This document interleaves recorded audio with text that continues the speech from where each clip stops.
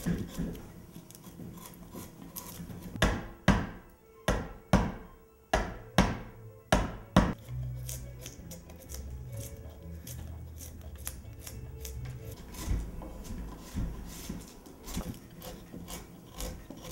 name is Gustavo Victor Goler, and I'm an art conservator and a carver, a contemporary sculptor.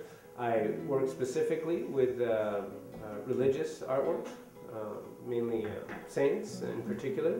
As far as the restoration and the conservation goes, I specialize in the older New Mexico santos and the history of the New Mexico saint maker.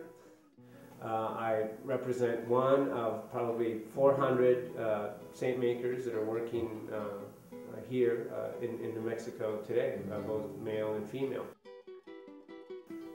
This particular project was presented to me by a client that I have, an individual that's interested actually in the growth and the progression of the New Mexico saint maker, putting together a very sort of dynamic design that has a lot of movement in it, and also has a lot of iconography. This is the ascension of Christ, so he's represented with angels around him as he's being carried up to heaven, and at the foundation, at the base, we'll have the 12 apostles representing further iconography for that particular theme. But the whole idea is to get this sense of movement as this piece sort of rises, and that's where the complexity of the carving comes in and some of the structural aspects behind it.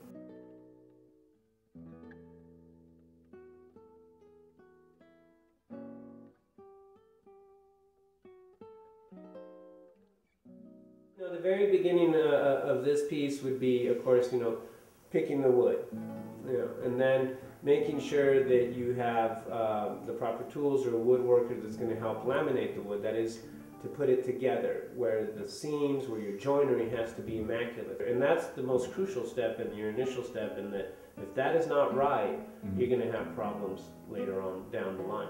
Once you have your wood laminated, we assume that I've already been working on all these sketches, and I've done to scale sketches. So once I have a to scale sketch, I can enlarge that, transfer it onto the piece of wood, and then from there we can start reducing the material.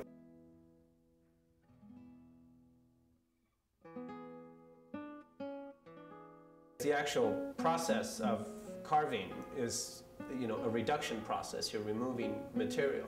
With a piece, again, this size, it's something that you really have to, sort of think about ahead of time. And I'm a little hesitant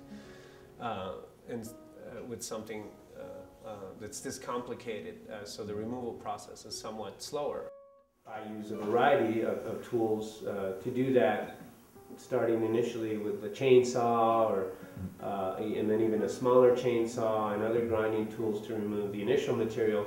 But always still going back between hand tools and a mallet and just pounding away. And it's pieces that are this big are much more physical. So you use a sort of a larger variety of tools, not only larger chisels, but we have a wider variety of Dremels and other things to remove the material. Once it is carved and polished and sanded, you can imagine with a piece of size, you can add a tremendous amount of detail, and so all of that takes even more time and stuff. You just keep reducing and reducing.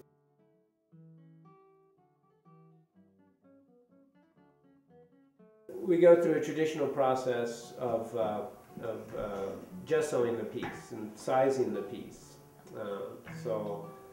We'll mix some animal hide glue and we'll mix some gesso and do certain layers. What that does is it primes the piece so that it can be painted. Once that is dried, we sand it again, and we start the painting procedure. The painting procedure, again, is also kind of something that's very time consuming, because the way that the application of color is that it takes 2 to 3 layers to create one color. So there's a lot of sort of layering, a lot of sort of glazes that go on top of the piece to finally get it done. Once the piece is finally painted, then we go into sort of some glazes, some antiquing processes prior to the final varnish. Usually takes 2 to 3 coats of varnish after that. We try to use non-yellowing conservation varnish that has UV protectors and helps protect the piece down the line. And finish it off with a light wax, and then voila, hundreds of hours later.